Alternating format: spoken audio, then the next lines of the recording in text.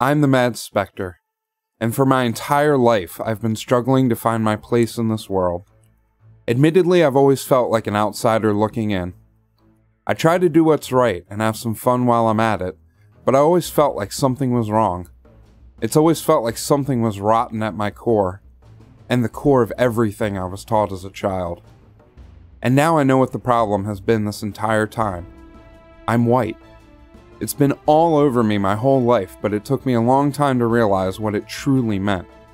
But now with the formation of the FNPC, I have an opportunity to give back and try to make some reparations for the immense damage caused by white people since the dawn of time. I've never joined a police force, but I've always known police officers, for better or worse. I've known old school cops, famous old school cops, famous old school overacting cops. You're a police officer with a slug jammed up against your heart.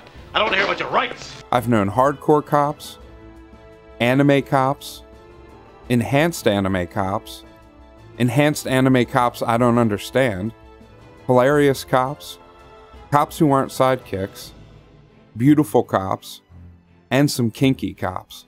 Nobody wants to see your ass out in public doing stupid shit. I've known a killer that became a cop, and a cop that became a killer. I know a cop that Jack built. I know a racist cop, gory cops, singing cops, and I have known a white knight cop.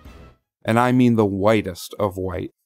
My little girl Jane doesn't understand why cops are being portrayed as bad guys these days, and my wife doesn't condone joining the FNPC, but my mind is made up.